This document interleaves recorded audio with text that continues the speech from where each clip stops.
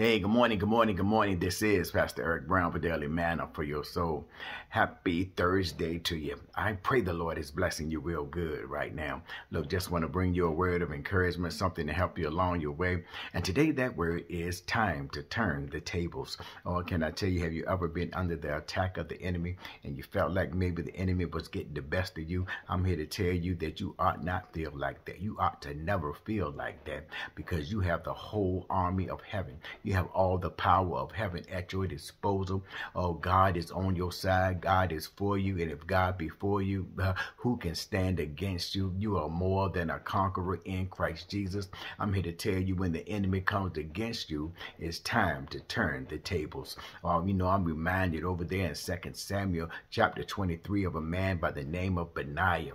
Benaiah relied on the power of God to get things done. I'm reminded of the time that he faced two Moab warriors. They were great warriors, mighty warriors. It was two of them. And Benaiah went against them all by himself with the help of the Lord, and he was able to overcome them and defeat them. There was another time when Benaiah was tracking down a lion on a snowy day. He tracked him down into a pit. Two went in, him and the lion, but only one came out, and that was Benaiah. Then there was another time when Benaiah ran up against an Egyptian giant, a great warrior, a giant.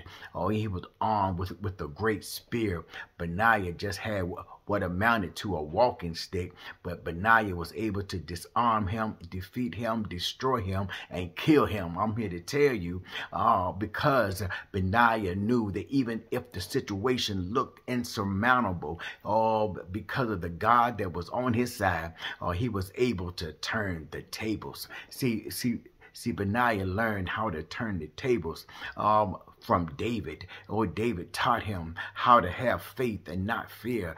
David taught him how to be willing to go in to fight. And David taught him the biggest lesson of all, to be in right relationship with the Lord God. Because when you are in right relationship with the Lord God, and God is on your side, I'm here to tell you, there is nothing that you can't do. The enemy wants you to live beneath your privilege. He does not want you to understand that you can call on heaven for strength, that you can look to the hills from whence cometh your help. The enemy doesn't want you to realize that. He just wants to attack, and have you believe that there is no hope and there is no way out. But I'm here to tell you that you are meant to be the head and not the tail, above and not beneath in everything you do. So whatever the enemy brings against you, even if it looks like he's winning, I'm here to tell you that you can turn the tables. You got the power of heaven on your side. You are anointed for victory. You are called for victory. You are placed you are placed down for victory. You have walked in victory. You are walking in victory. You are walking in faith. You are walking in courage, and you are walking in the anointing of God to get the job done. You have the power within. You have the power within to overcome anything the enemy brings against you. You have the power to turn the tables, to turn it around. No matter what the enemy is coming against you with, be it sickness, turn the tables. Be it depression, turn the tables. Be it discomfort, turn the tables. Be it anguish, turn the tables.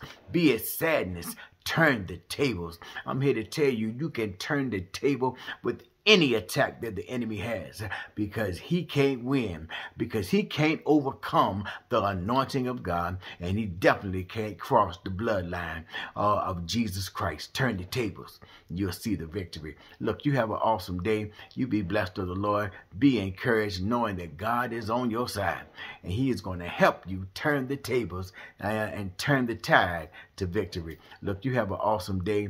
You be blessed of the Lord. Peace.